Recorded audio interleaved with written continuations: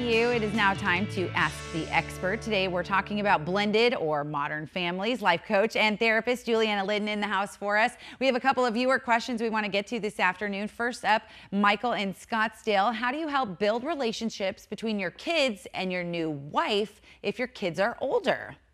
I say do some of your favorite things that you can ever imagine. Okay. Do them together. So, go do putt-putt golf.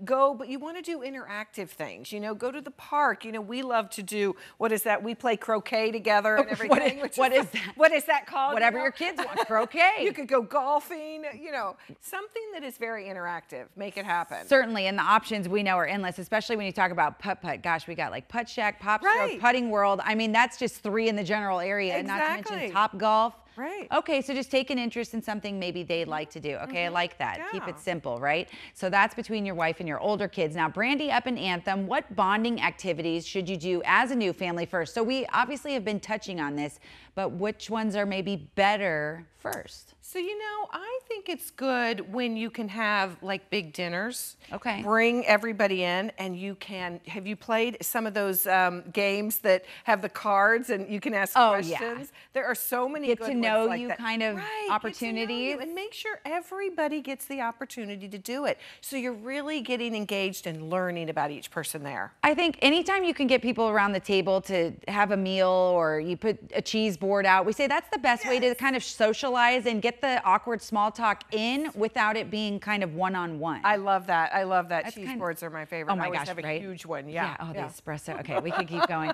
Sherry and Chandler, how best should you maintain a healthy connection with your own kids while trying to support stepchildren? This can be tricky because often they can feel that they're not, in the mix properly, and it's very, very hard. So that's where you come together with your partner and you work on that. Because remember, I said earlier, you're the nucleus of the group. Sure. So you want to make sure if the child's coming to the biological parent or the other way around, bring it up to each other and say, hey, look, she felt slighted here, and let's find a way to make her feel more included.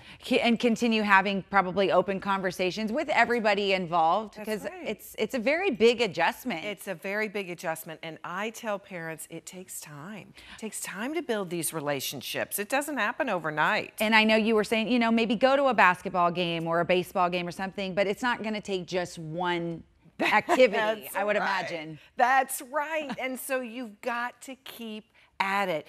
Go into their room, sit on their bed, talk about their day. Ask them who they're dating. Yes, they love that. They do. And why do you like the person?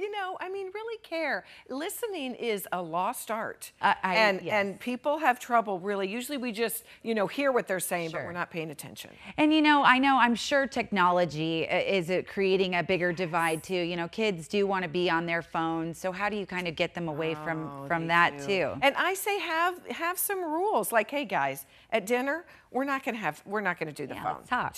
We're not going to do it. There's certain times, or when they're smaller, you can have things.